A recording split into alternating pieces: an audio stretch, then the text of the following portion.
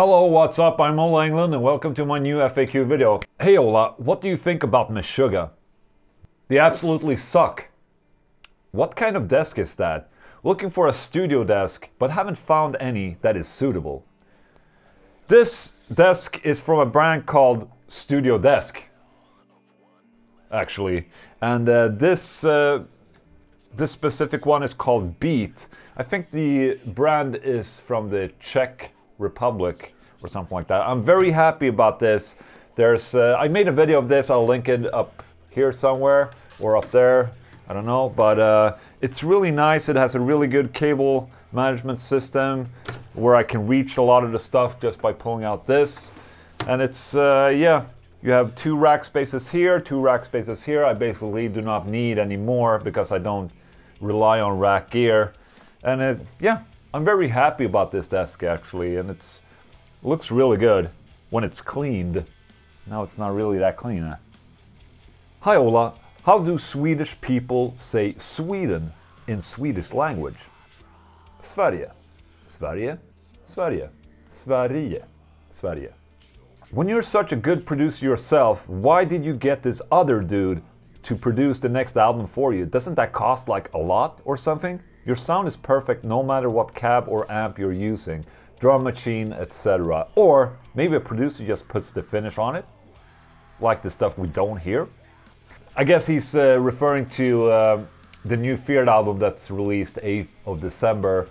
And for that album I decided to have producer and engineer Mark Lewis mix the album. And the reason why I wanted him to mix the album is because I would say I'm not good enough to mix an album and be proud of the sound of that album. So I need someone to make all those decisions for me. And even if it costs me a lot of money, it still saves me a lot of money because of all the time I do not have to spend mixing it. Because I know when I start mixing something, I can go on forever. And it's just such a big project that basically never ends. So I definitely think it's worth it to have him mix the album, and it also puts another sonic difference to the album than if I would mix it myself, because I have my type of sound and he has his type of sound. I want his type of sound. So there you go. Hey Ola, any updates on your solar guitar? Come on. I can't really say anything more. I know a lot of people are really curious about the new brand that I'm launching soon, but please be patient. I promise very, very soon, okay? Like very soon. But in the meantime, I would recommend that you would go and like the Facebook page of the brand. I'll link it up here somewhere, okay? Go like it and you will not miss out, basically. Hi Ola, is Solar Guitars your own guitar company, or is it a partnership with another big guitar company, like Wild Audio with Schecter? My guitar brand is started and founded by me, and it's not supported by a guitar company or partner like that. So it goes in line with everything else I do, you know, with having self-reliability. You know, I like to have complete control over things. And that's why I decided not to have a partner that would, you know, set me back or, you know, keep me back. I want to have the freedom to do whatever the f I want without the influence of other people, basically. So I'm really excited about this because this means that I can do changes. And, you know, just if I want to, I just put out a new model and stuff like that. So I'm very excited about this because it goes in line with everything else I do, you know, with Feared, being self-reliant without a record label, you know, basically just being an entrepreneur. Ola, what's the most unexpected place that you know people follow you? The cool thing with what I'm doing is that it's not aimed at any type of market or anything like that. You know, my YouTube channel is followed by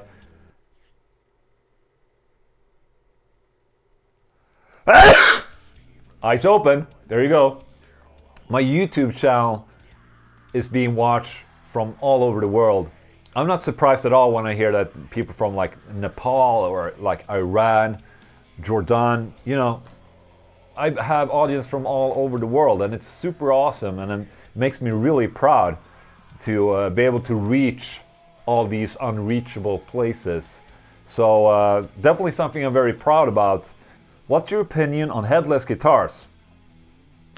They're headless. I mean, it's my opinion. I don't know.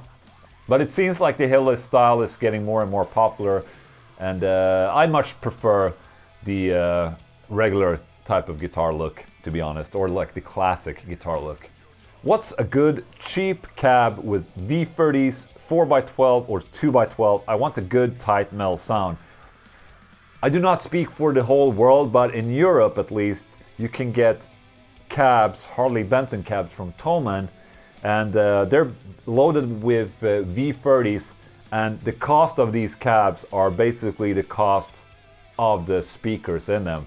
They're extremely cheap, and they're actually really good. I own the Harley Benton 2x12, which you can actually see in a bunch of my earlier videos, and it sounded absolutely awesome. So yeah, Harley Benton cabs from Thomann, check that out. Do you have guitars? Come on, man. How loud do you have your amplifier when you play at home or record? That's a good question, and I've received this question a bunch of times. And basically, you can record very quiet if you want, as long as it sounds good on your amplifier. But the good thing about pushing an amplifier and pushing a cabinet is that you get more movement in the cabinet, and it just feels more real and natural in a way. Not real and natural, but it just sounds a little bit better, I guess. And at home, I record pretty loud, I must say. And it's hard to say like how loud on the amplifier, but I like to have it loud, just enough to, you know, not blow away my neighbors. But it's pretty loud, I must say. But I mean, for me, there are no rules when it comes to recording an amplifier. If it sounds better at low volume, I would record at low volume, and just go with the feel, you know? Try it out. Try your microphone in front of the cab, record it loud, record it quiet, see which one you prefer. If you cannot use a cabinet at home because of your neighbors, you can definitely get like a load box or something like that, like the Torpedo Live, or like in the Satan, Randall Satan, you have a raw output that you can use, that you can connect straight to your audio interface. You can use impulses in your computer. Okay?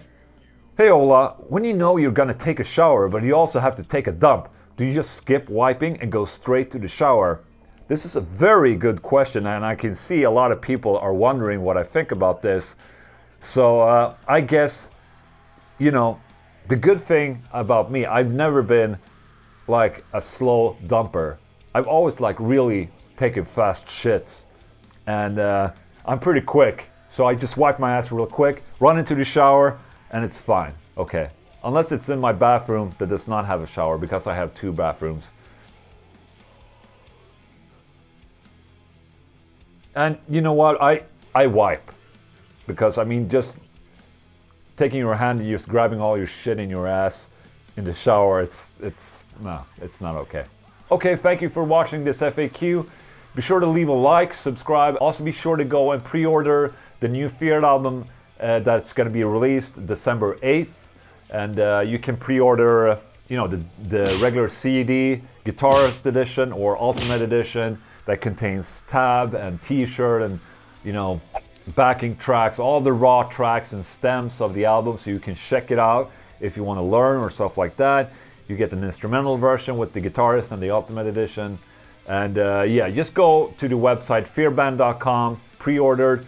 If you want to know what I'm using to create these videos, check the description of this video for links. Thank you so much for watching. Goodbye.